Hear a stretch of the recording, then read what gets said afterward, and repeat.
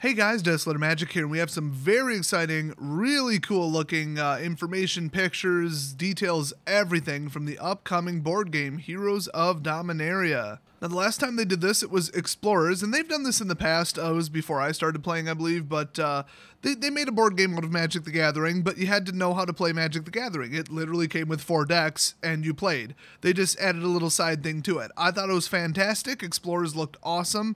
Didn't actually pick it up myself because most of my friends either had to recently move away or died, so gave that one a miss, but I do think that, as a, introduction to Magic, no, it was literally an advanced version of Magic. You had to already know how to play and then add this to it. Very dumb. That said, good product, just very, very narrow. Did not do what I think they were shooting for, which is introduce the board game people and the tabletop gaming people to Magic, which, I mean, come on, have they really not heard of it? It wasn't even like a watered down version of Magic, which they've done for D&D, and everybody hated, by the way. So I think with this one, Heroes of Dominaria, they're just going for the lore, the story, the characters, kind of get you into that, and if you're into that, because honestly the story's awesome for Dominaria because somebody from Wizards didn't write it. Or I should say, nobody from Wizards wrote it. That would be the better way to phrase that. That's still a double negative. Somebody who doesn't work for Wizards wrote it. It's Martha Wells, for God's sake. Anyway, I think they're going for that, so if somebody's like, oh, this is cool, maybe I should look at Magic. Oh, Karn's on a card too, Chandra's on a card too, oh boy. So Blake Rasmussen released an article today called Try Out Heroes of Dominaria Before Official Release!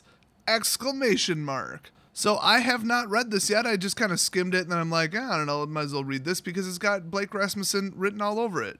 Both literally and figuratively. So he says Dominaria is the gift that keeps on giving. Let me stop you right there, Blake Rasmussen. I'm going to translate this for all of you. We made a set that kind of sold well and is actually worth something, although personally, by the way, I lost about 20% and I think the set's crap, like from a financial standpoint. Complete and utter disaster. But people like it, people are playing with cards from it. Like now, I guess. And honestly, none of the rares have slid down really, and a lot of the mythics have shot up. Or like 3 of them.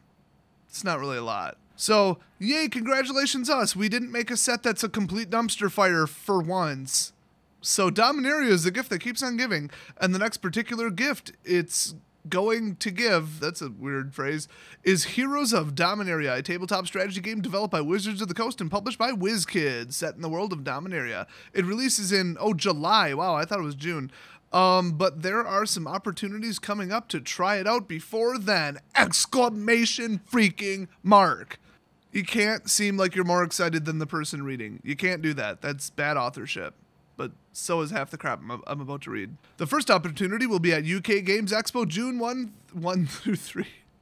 June 1st through the 3rd. The reading easy. So if you're in Birmingham, UK on June 1 through 3, you can play it. So the headline was technically true, but basically clickbait. You can't really do it. Like you in the like 0.0000001% of people that'll be at the UK Games Expo, okay, that's you, but really the implied you is not us. So WizKids will have a booth, specifically 1-E2, which, okay, where you can try out the game.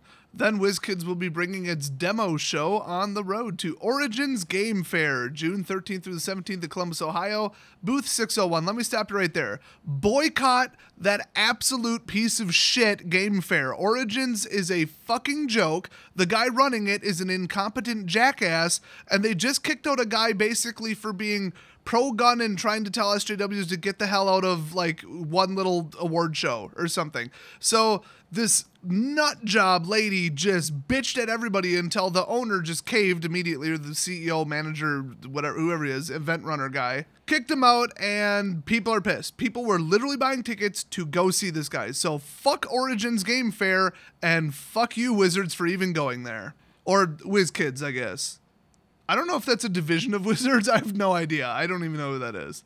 But fuck you both. So cross that one off the list unless you want to encourage any kind of event to cave to social justice nut jobs and their attack hate mobs. This lying bitch should be locked up. Seriously, I hope he sues her. So that aside, what will you be trying out? Question mark. Nothing, because I don't even have a fucking passport. I don't have $1,000 to fly to fucking the UK. Nor would I purposely step foot in that fucking Big Brother shithole of an island. It makes China look not draconian with the number of like cameras and thought police, and you can literally go to jail for 3 years for posting a sentence online in England. So fuck England. Fuck the Origins Game Fair. So no, what will I be trying out? The answer is fucking nothing. So get your head out of your fucking ass and stop posting bullshit titles like this unless we, as a whole, collectively in the community, can actually see the fucking game early. Now that said, there are some actually interesting details. This is not just a rage video.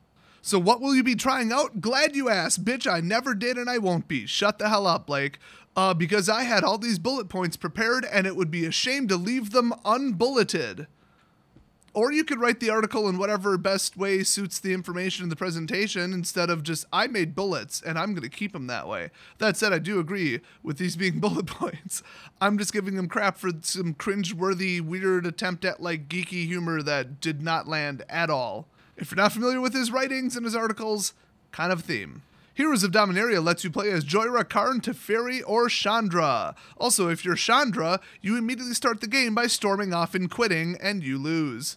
Just kidding. It doesn't say that, but you could. If you want to get into character, you could. In fact, you got to flip the board over if you're Chandra and then break into your neighbor's garage and steal their swimming goggles if you really want the full experience.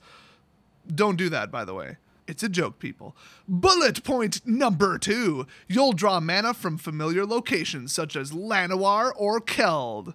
Will you take damage, though? I think some of those are pain lands or shock lands. Or I forget which is which because nicknames are stupid. You'll use mana to power abilities, recruit other heroes, go on quests. Ooh, that sounds cool. I love quest-based board games. Oh my god, the Firefly board game. I love that. It's technically missions and contracts, but still. Cast spells, rediscover lost artifacts, and of course, confront the Cabal. Ooh, I was hoping it would be that. So it sounds like a semi-competitive but PvE-focused game, which would be fantastic, which is players versus everyone or environment instead of just player versus player, winners, losers. And that makes sense. I mean, this might technically have a winner, but it's like, hey, you're still trying to, fight back the Cabal, I guess. I'm kind of reading way too much into this. Bullet point numero 4. The game is recommended for 2 to 4 players aged 14 and up. Really? Because, I mean, honestly, 11-year-olds are typically smarter than 14-year-olds, in my experience. It's a frontal cortex thing. I've mentioned it before. I did a whole research paper on it in high school. Anyway, and up to a playtime of 60 to 90 minutes. But then again, Firefly is about that. So, mission-based, and if you're having fun, why not keep it going? I mean, I could play Far Cry for 5 hours straight. The last bullet point, because I lost count and I don't want to recount. A premium version will be released in August. Oh, that's right. I already knew this. I forgot to leak this. I found out about this like a month ago. A premium version of the board game will be released in August that will have 4 painted miniatures of Joyra, Karn, Teferi, and Chandra. They should also make the board foil. That would be just right along with what they've done in the past. I mean, even Ultra Pro, come out with those really cool life counter things. They did foils. And I got a foil cat, and I'm happy as hell about it. Screw you, Tarmogoyf. If my Adorned Pouncer can kick you in the nuts. Want more? Check out this video. No, I'm not going to do that. Let's see. Still not enough? You want some never-before-seen images of the game? Well, aren't we demanding and in luck? God, I swear his writing, I don't get it. I don't get his attempts at humor. It's like, it's worse than when a Big Bang Theory joke doesn't land at all because it's already garbage writing. It's like supposed to be, geeky and semi-cringy, but ha ha ha, it's like a weird way to see the world and comment on something. And what an awkward way to write it. And he left it in, the absolute madman. But I'm just like, this is so unprofessional, just bad. It's just bad writing. Anyway, I legit didn't even watch the video. It probably has full gameplay, and I could give you an account of it, but on the other hand, it's 8 minutes and 28 seconds long, so, I'd rather go make some peanut butter and jelly. Check out the images below of the board and renders of the minis available with the premium version of the game. I kind of wonder if they're, like, not painted pieces. Does it just not come with game pieces if you, like, don't get the premium version? I would just get out my D&D miniatures. Okay, then check out the Heroes of Dominaria at UK, whatever, don't go there, they both suck.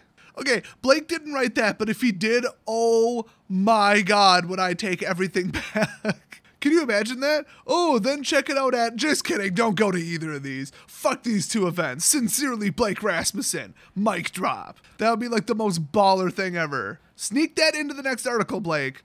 So anyway, here's the game board. So I guess you gotta like travel from place to place and then do things at them, I guess. There's a turn counter, I guess, from 0 to 50, which is interesting. I've seen games like that. And then it says round track on the bottom. Does that say last turn? I should probably blow this up instead of looking at the little version. Oh, that didn't blow it up much, so I'm not 100% sure what that says, and I'm too lazy to enhance it in Photoshop. So let's get to the miniatures. Now, these are just like 3D renderings of what they should look like, which means the surfaces are a little bit off, although they only semi-textured some areas and the lighting effects aren't consistent. But who cares, because they're not going to look like this exactly precisely anyway. So check out Chandra. Kind of like a weird, like, longer face. It kind of doesn't look like her. Like, it kind of looks like they made Liliana into a pyromancer, so kind of weird. But then again, they can't even keep Teferi looking consistent through the same set. Not even like a set from 5 years ago, because don't even get me started on that. But he looks like 4 different major celebrities in this set. Next up, check out Karn. Or, sorry, that's not Karn. That's Alphonse from Full Metal Alchemist. Like, seriously, that's him. Like, look at them side by side. I'm too lazy to edit it up on screen, but like, go do it. I mean, that's practically the same exact thing that he wears. Like, what the hell? Anyway, moving on, we've got Joyra, who has cold, dead eyes that look straight into your soul. I really like the pose, though, like the colors, but, you know, we'll see what the final version looks like. Although by we, I mean not me, because the premium version's like a lot of money. And remember, I get about 50% off. And finally, we've got Teferi looking so freaking ridiculously African, it's unbelievable. His robes are kind of supposed to be blue. That's more of a gray. I don't know. That weapon's pretty on par with what I've seen, though, and the descriptions of it. But damn, that is just a straight up dashiki.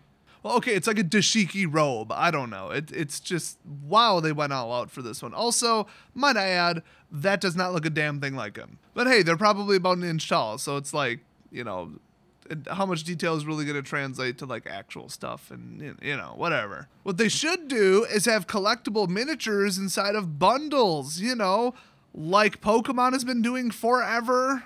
People freaking love those. They're worth a fortune. They're highly collectible. They go up in price and they cost almost nothing to make. Come on, Wizards, get it together. People would buy them just to get the damn miniatures. They wouldn't be a replacement product for booster boxes necessarily. They would help out singles vendors, and they are a nightmare to ship because they're first class bare minimum, which after packaging and expenses is $3 minimum.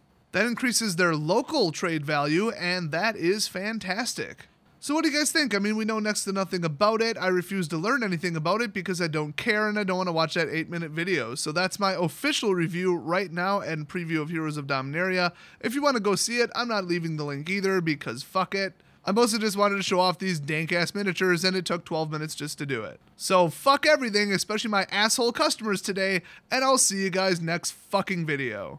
I'm in a bad mood in case you can't tell.